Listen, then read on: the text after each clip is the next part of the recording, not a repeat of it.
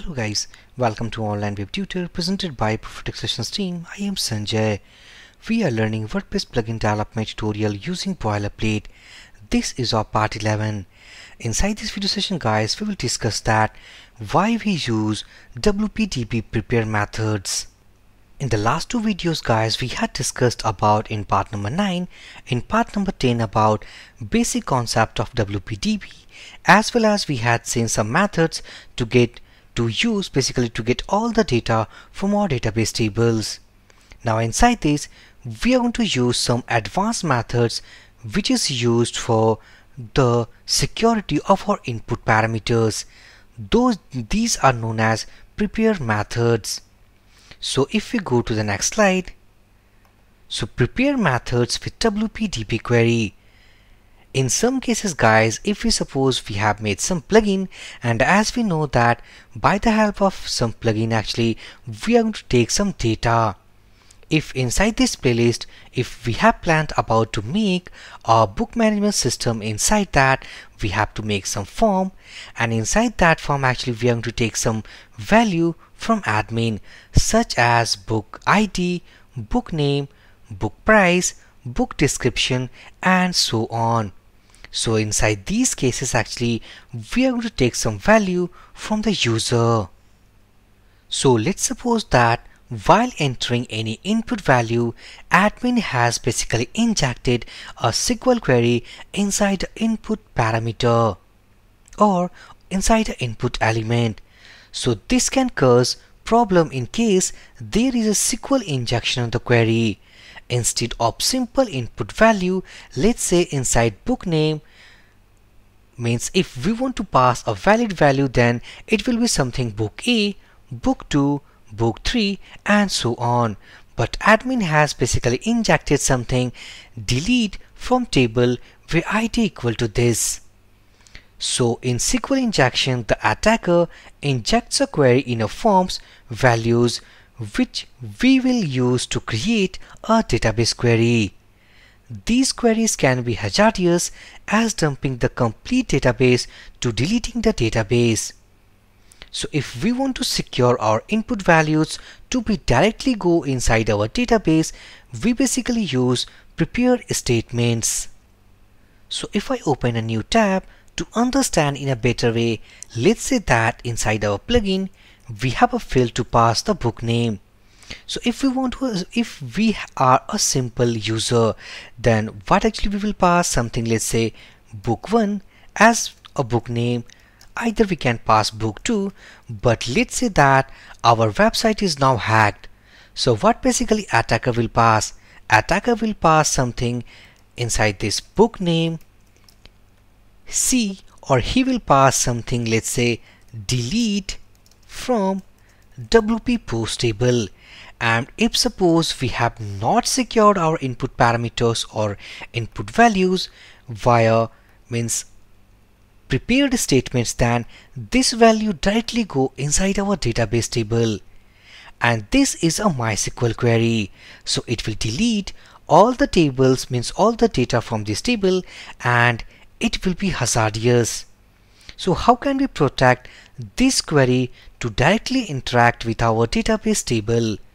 So in between, let's say user and database, means user inputs, if I type here user inputs and the database values, in between these two we have some prepare statements. What basically these statements will do, these statements will convert these inputs into a secured way which basically goes inside this database. So inside our database we have a method for our prepared statements, and this is known as, if I search for the name of prepare, search for that, let's say that if I type function, and here it is. So function prepare. So inside WPDB class we have a method called prepare. By the help of this actually we can secure our query. So let's see that how can we make use of that and write simple queries. So go here, and before using it we have some syntax like WPDB, and let's say that we are using getResults function here. So WPDB getResults, and as we know that inside this we need to pass our query. So inside this query we have passed WPDB Prepare method.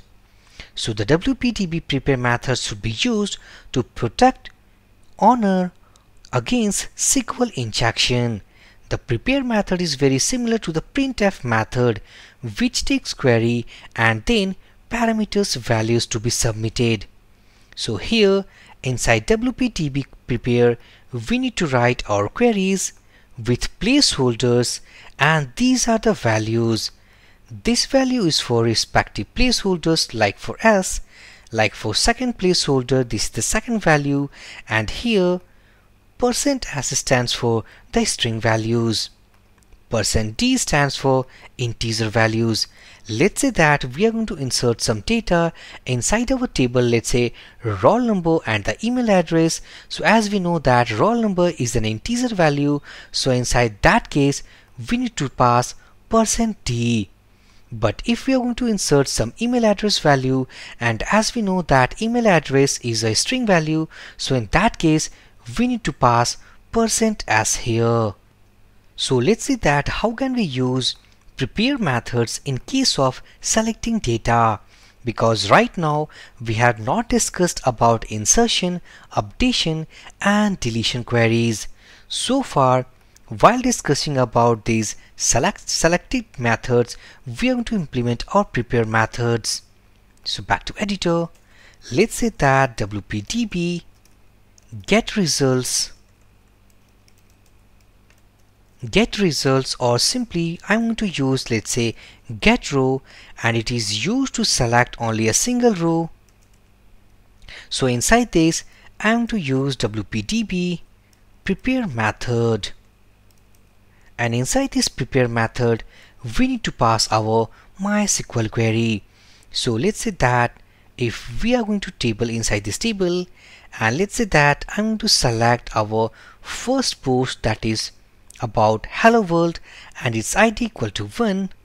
So let's say that select all from, let's say, WP posts where ID equal to, and as we know that this is an integer value, so I'm going to pass %d here, comma separated, and inside this query right now only we have a single placeholder, so we need to pass integer value. This is 1 for this %d.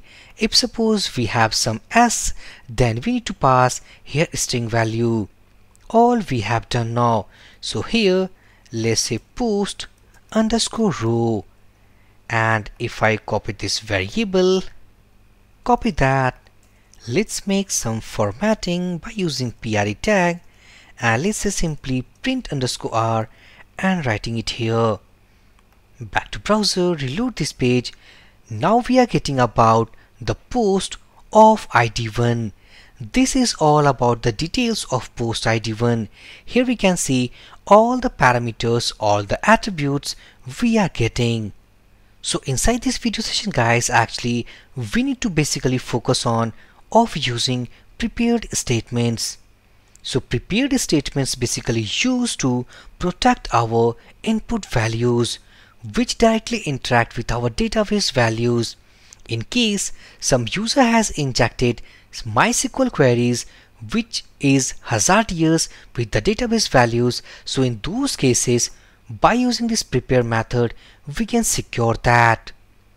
So in upcoming videos we will see about insert operation, update and delete, as well as select methods as well. So in those cases we will use prepare methods with all the WPDB methods.